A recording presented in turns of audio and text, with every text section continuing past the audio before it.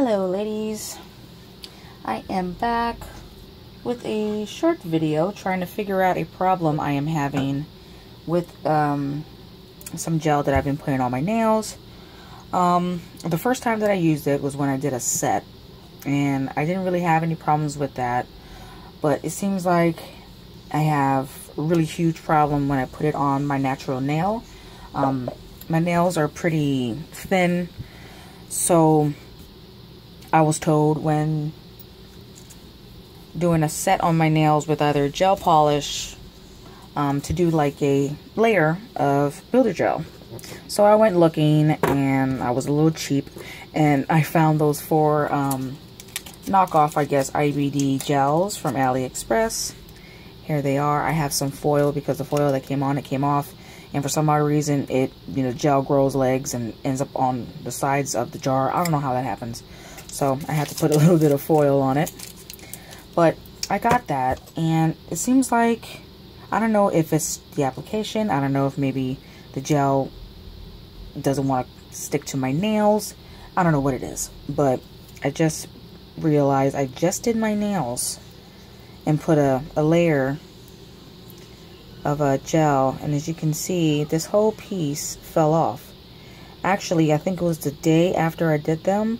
I can already see that my nail, you can pretty much see that my nail is pretty like paper thin.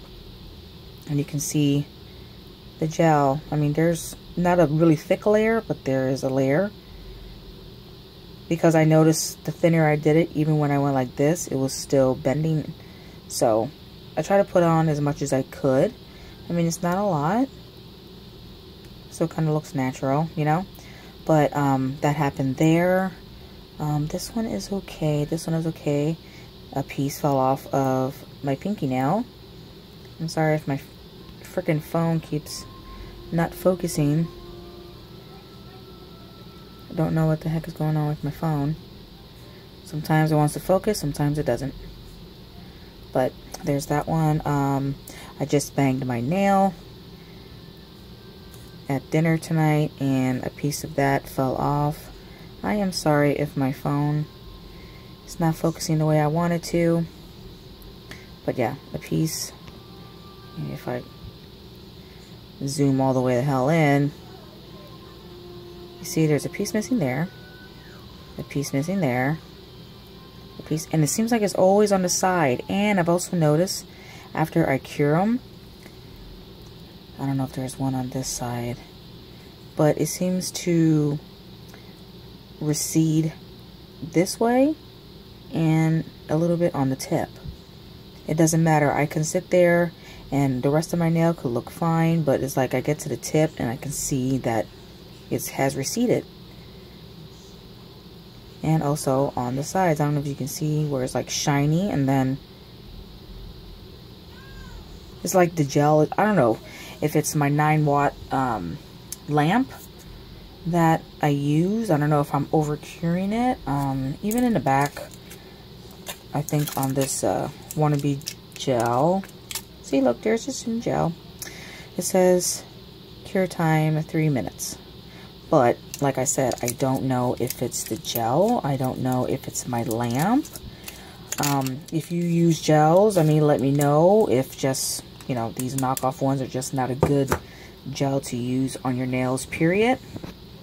I was told some ladies, they use it, have no problems. They use it as a base and stuff like that. So, I'm not really sure. I have 3 more of these jars. They're not even open. And if I can't use them, I don't know what the heck I'm going to do with them. Maybe just keep them to, practice or so. Not use the good stuff. But, yeah, let me know, if you do gels, if you ever had a problem with, lifting or priming or whatever. I do like 2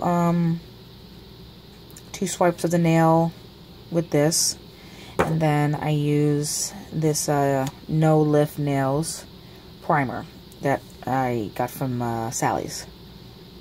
I don't know if maybe I'm just adding the gel too early, like right after I prime. Is that a good thing or a bad thing when it comes to gels? if I'm supposed to wait for it to somewhat disappear on my nail and then put the gel, you know, like maybe I'm just doing it too fast and then, you know, the liquid or whatever stays underneath the gel and the nail. I don't know. Like I said, I am new to gel, so I'm just learning still yet. So yeah, if you have any tips, it would be great to let me know. Let me know if I just need to, you know, stop being so cheap and get the, you know, the real stuff. Or if maybe I'm just not using this right. Maybe there's some techniques that I'm missing. But yeah, just let me know. And yeah, I'll probably have to take this off because this is definitely not a soak off gel. I have to sit here and use my file. Yay. But I hate doing it because, I mean, I'm not really all that good with my gel, with the drill either. So, but hey, practice makes perfect, right? But yeah, if you have any tips, let me know. Leave it down in the comments, and I'll see you guys in the next one. Bye.